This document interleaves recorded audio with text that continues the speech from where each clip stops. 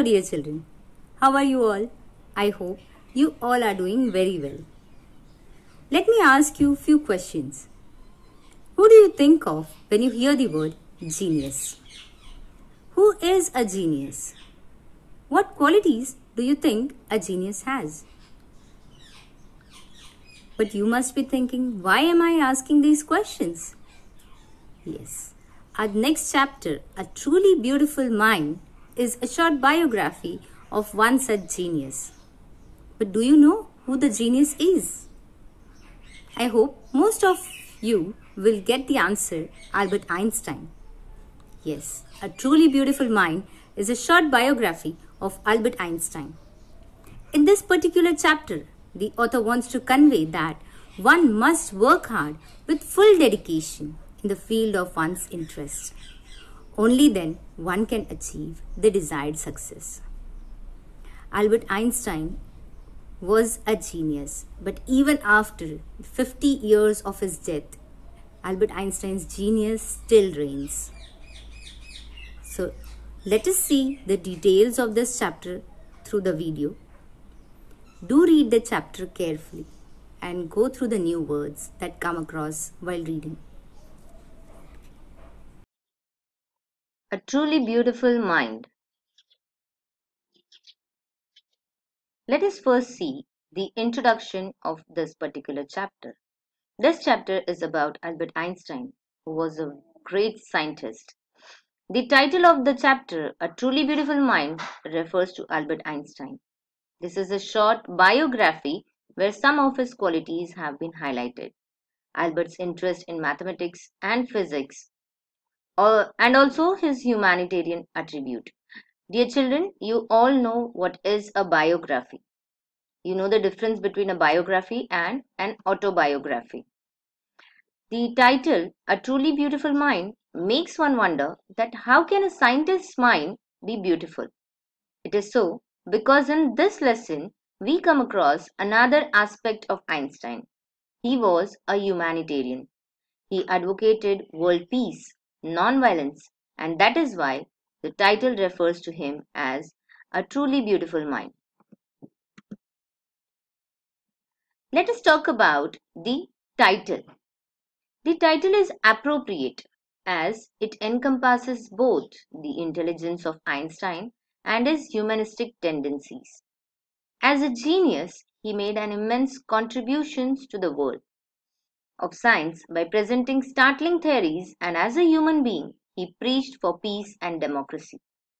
Thus, his mind was really beautiful and teeming with new ideas and human concerns. Now, here one word has come across, that is teeming, which is a new word for you all. This word means pouring. Yes, Einstein was full of new ideas and he used to pour those ideas to people.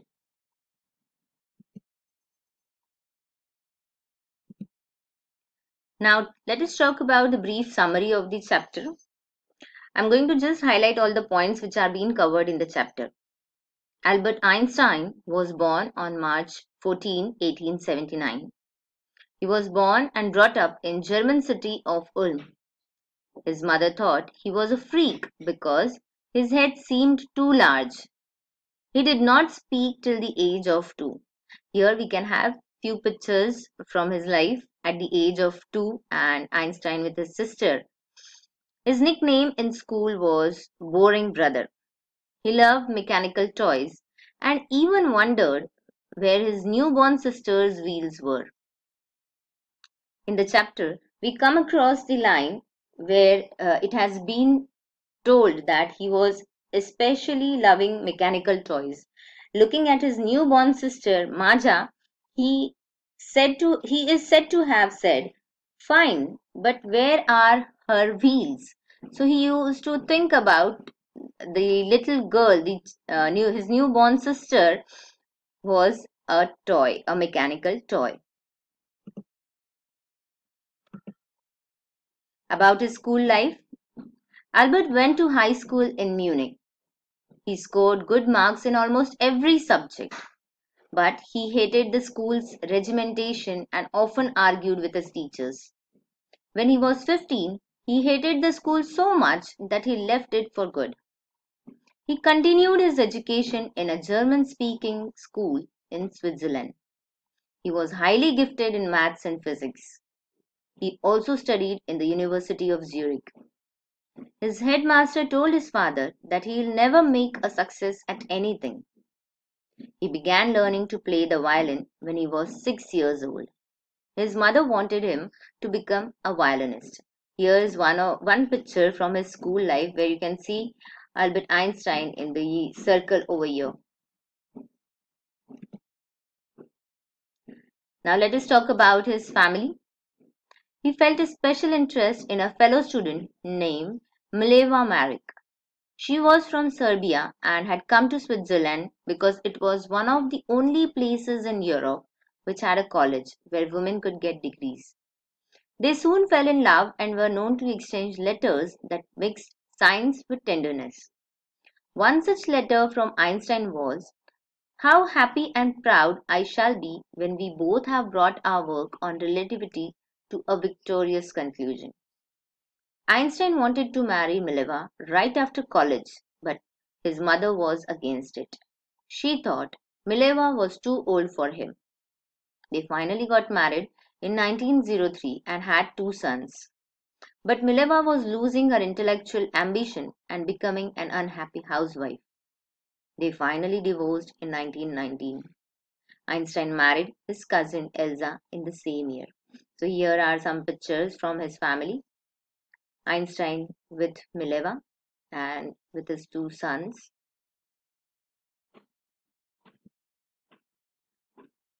Talking about his work, Albert graduated in 1900 at the age of 21. He was unemployed and worked as a teaching assistant in 1902. He got the job of a technical expert in a patent office in Bern. His job was to assess other people's discoveries. He was secretly developing his own ideas in his desk drawer, which he named as Bureau of Theoretical Physics. He published his famous paper in 1905 on special theory of relativity, according to which time and distance are not absolute.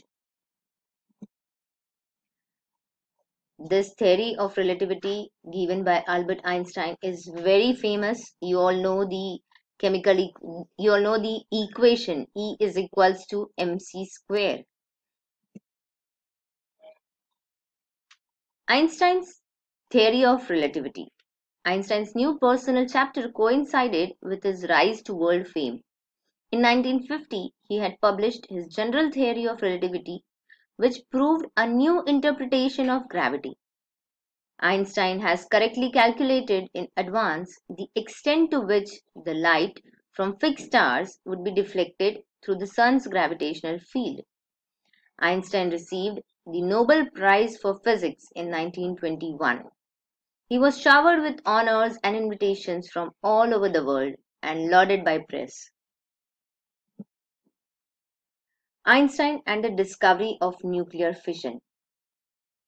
When the Nazis came to power in Germany in 1933, Einstein immigrated to United States. 5 years later, the discovery of nuclear fission in Berlin had American physicists in an uproar. At the urging of a colleague, Einstein wrote a letter to the American President Franklin D. Roosevelt on August 2, 1939, in which he warned against the danger of atom bombs. His words influenced Roosevelt.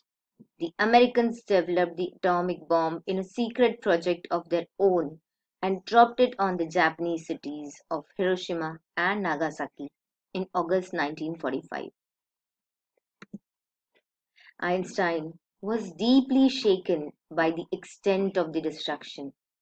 This time, he wrote a long letter to the United Nations. In it, he proposed the formation of a world government. Einstein got ever more involved in politics, using his popularity to campaign for peace and democracy. When Einstein died in 1955 at the age of 76, It was celebrated as a visionary and world citizen as much as a scientific genius. So this is the letter by Einstein written to the President of United Nations, Roosevelt.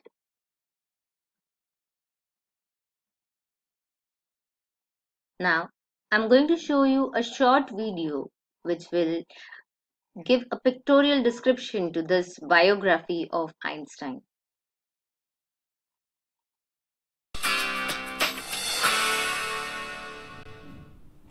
Albert Einstein not only is one of history's most important physicists, but his quirky personality and fame made him a cultural icon as well. So much so that Time magazine even named him Person of the Century. The inventions that he came up with, the fundamental laws of physics that he figured out, underpin all of our modern day life. They gave rise to the invention of lasers, telecommunication satellites, cell phones. They're everywhere. Albert Einstein was born in Ulm, Germany on March 14, 1879, but spent most of his childhood in Munich before his family moved to Milan, Italy. After graduating from the Swiss Polytechnic Institute at age 21, Einstein had a hard time finding employment. Einstein tried to apply for multiple academic positions and actually was turned down because of a recommendation letter that one of his teachers wrote for him. Albert Einstein found full-time work as a patent clerk in Bern, Switzerland in 1902, and soon thereafter married Mileva Merrick. They would eventually have 2 sons together. In 1905, often called Einstein's miracle year, he published 4 hugely important theories, including that of special relativity, or as most people know it, E equals mc squared. Einstein faced significant obstacles in his path to a successful academic and scientific career. There were very few Jews in academia in the 1910s when Einstein became a professor, first in Prague, then in Switzerland, and then in Berlin. Einstein finished formulating what is considered to be his masterpiece, his general theory of relativity, in 1915. General relativity wasn't actually proven until 1919 when Sir Arthur Eddington was able to observe it happen with a solar eclipse.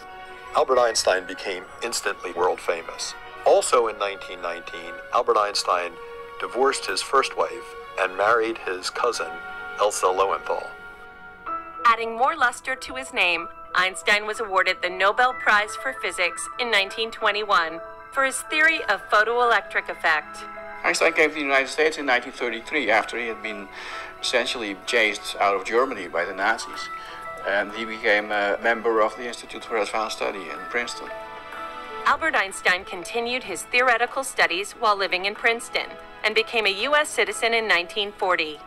In addition to his research, Einstein is also known for his deep commitment to many humanitarian causes and his wry sense of humor. It is said that Einstein was asked to explain the theory of relativity. He said, "Put your hand on a hot stove for a minute, it seems like an hour. But sit next to a beautiful woman for an hour, and it seems like a minute. That's relativity." Albert Einstein died on April 18, 1955, at the age of 76. Every time you pick up a cell phone to answer a call, you're using the laws of quantum mechanics. Every time you look at a satellite television image, you're using something that is invoking the theory of relativity. Einstein's work continues to be felt today, and it's going to continue to be important for generations to come. The things I remember about Einstein are more his personality. The man who warned President Roosevelt about the dangers of nuclear weapons. The man who was offered the second presidency of Israel and turned it down. And the rumpled-haired elderly professor who once, when faced with paparazzi, stuck his tongue out, resulting in the most iconic picture of this amazing personality. Albert Einstein explained relativity with a humorous quote. "When you sit with a nice girl for 2 hours, it seems like 2 minutes. But when you sit on a hot stove for 2 minutes, it seems like 2 hours. That's relativity." Thus, in this particular chapter, A Truly Beautiful Mind, we come across the life, the work of Albert Einstein, a genius. Go through the chapter, read it thoroughly. Do look at the new words and its meaning given in the textbook. Till that time, stay home, stay safe.